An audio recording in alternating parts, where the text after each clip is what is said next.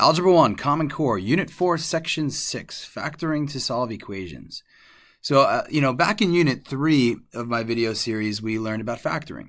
And the past couple of videos have been all about solving equations. So 4-6 kind of ties that all together for us here is, factoring is a great tool for simplifying an expression. Well, we could actually use factoring as a method to solve equations. Sometimes we have to use factoring as a method to solve equations. There are sometimes other options like things such as quadratic formula and stuff like that, things we're going to get into future videos. But examples like what you see here, these should hopefully look familiar because it hasn't really been too long since we factored. You should be able to look at stuff like these examples I have down here and say, oh, okay, you kind of recognize the type of factoring that's going on there. The box example that I have pre-typed out for you here, of x to the third minus 15x equals 2x squared. Well, one of the reasons how you know that factoring is involved, what I tell my classes is when you're solving an equation is, you look for parentheses, you look for fractions, once you look for like terms, all those things. If you're trying to solve for x, you want to get all the x's together, at least all of them to the same side.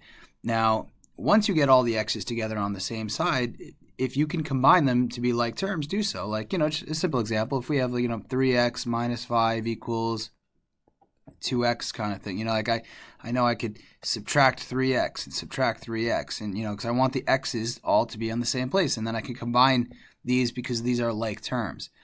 But if I have something, like, let's say x squared minus 5, or let me do x squared plus 5x equals 4, something like this. Like, these x's are on the same side, but these are not like terms.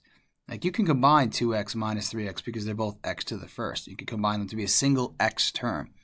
I can't add these together to be a single x term because they're not like terms. So a big hint that you're going to have to do factoring, I'm just going to erase all this. It's okay if you wrote it down. The big hint you're going to have to do factoring is if you're solving for x and you cannot solve for x because there's multiple terms with x that aren't like terms. Like, again, you look at this example here, we have an x to the second, an x to the third, and an x to the first. None of these are like terms, so you can't combine them. So you have no choice but to how do I get x alone if there's multiple x's that way I can't get, so you have to do this with factoring. Before factoring, once you know that factoring is involved, the first step is set it equal to 0. So again, recognize that you can't get a single x term because they're not like terms.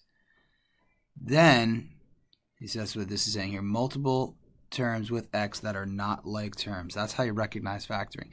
So the first thing is to set it equal to 0. You get everything to one side. That's what we do. We always get all the x's to one side. Typically, we like to combine them all to be one term, but sometimes we can't. So if you can't, that's when you know it's factoring. And then you factor the left. So ignore the equal 0 for a moment and just factor the left side like we normally do.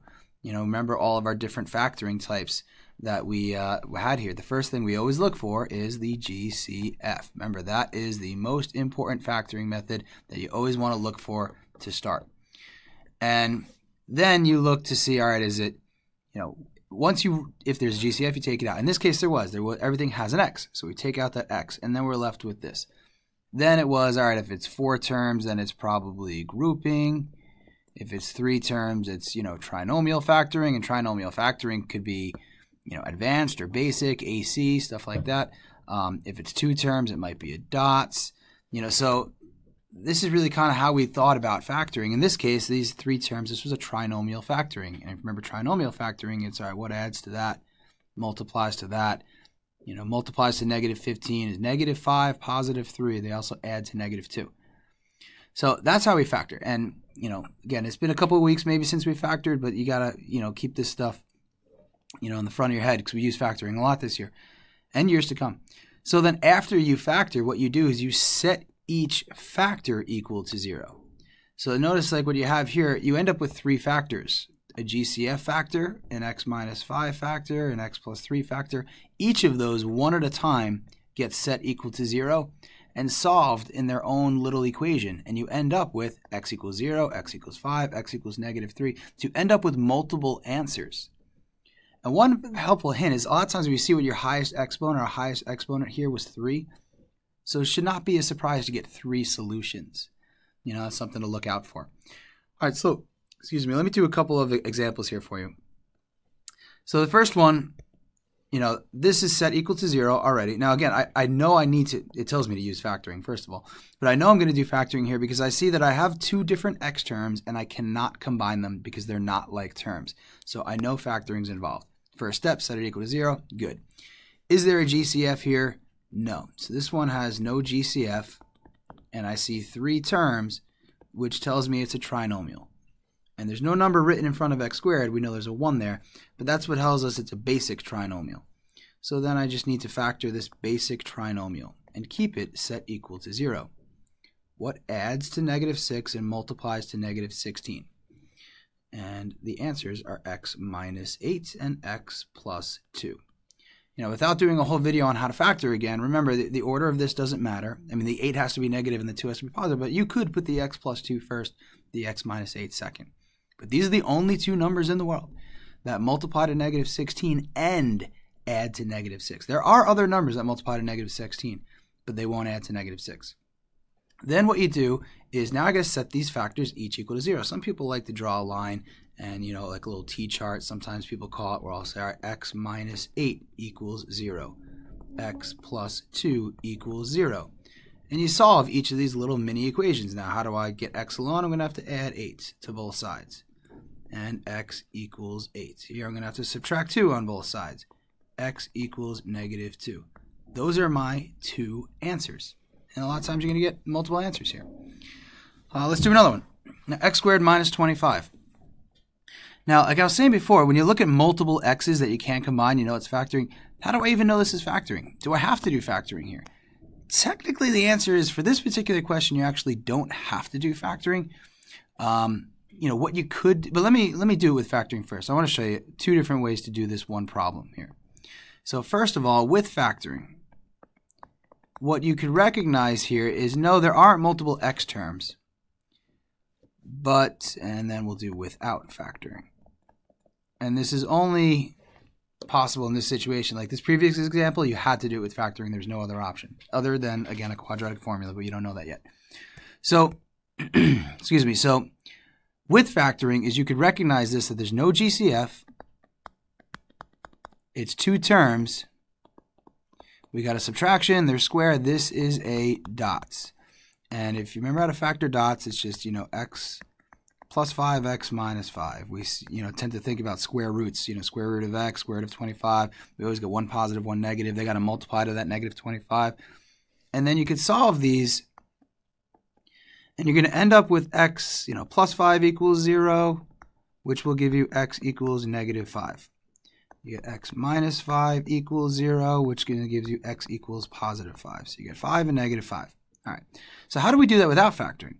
Well, typically what we do when we have equations is we try to get x alone on the left. So couldn't we just, let me just write the problem over again. Couldn't I just add 25 to both sides? Add 25, add 25. Get x squared equals 25, and then we do square root. So I get x equals, but the issue that comes up here is when you square root both sides of something, you're supposed to introduce a plus or minus symbol. And that's actually the case here. What this is saying is the same thing as both of these. It's saying x equals positive 5 and -5 at the same time. Because if you remember, you know that 5 squared is 25.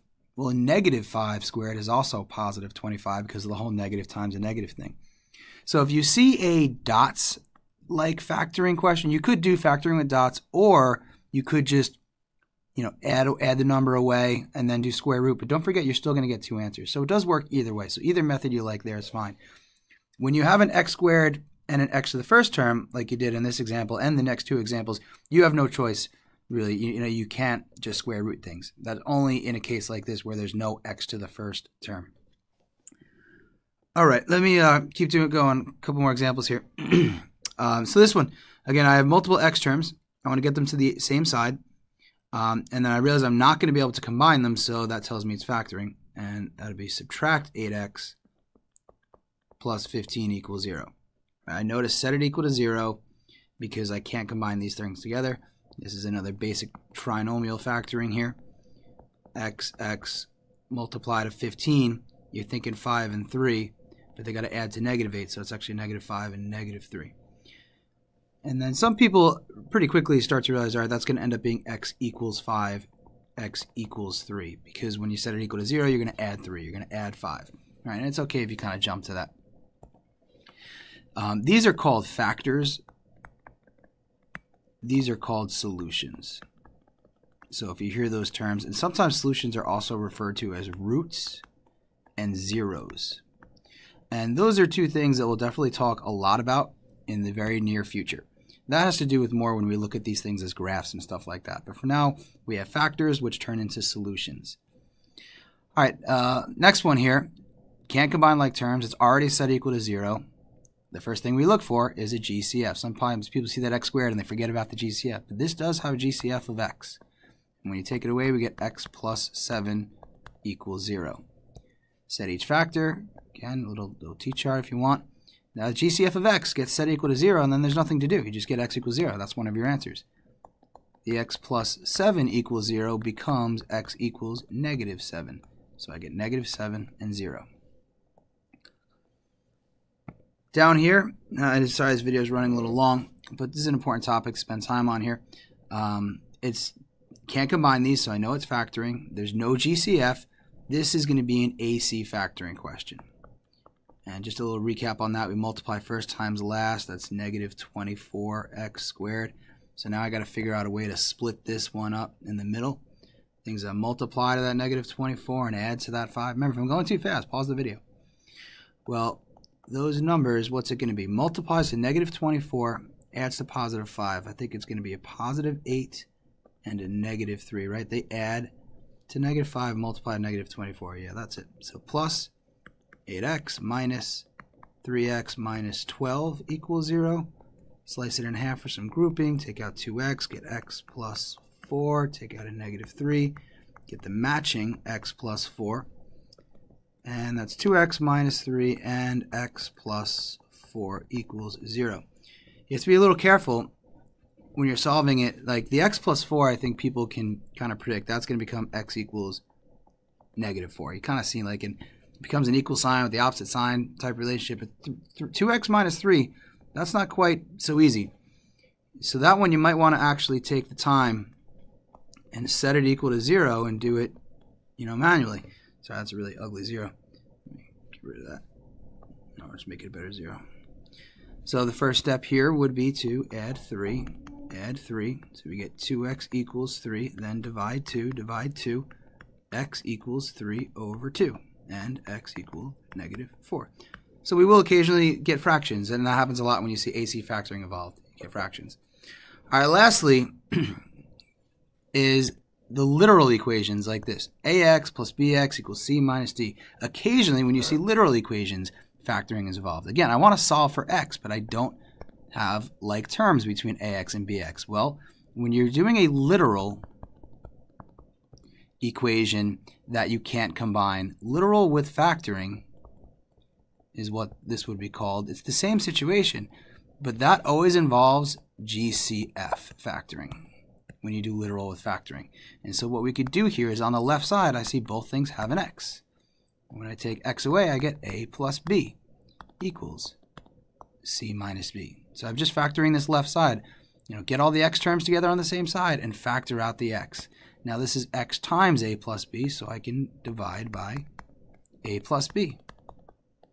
Cross out there, so we get x equals c minus d over a plus b. And a lot of students don't like literal equations, but it's still just the same thing. But if you see a literal equation where you're solving for x and you can't combine them, then factoring is likely what you need to do. All right, so factoring is a great way to solve equations. We're going to see a lot of this throughout the year. It combines a lot of the skills we've done throughout this year, so it's a really, really important topic. See ya.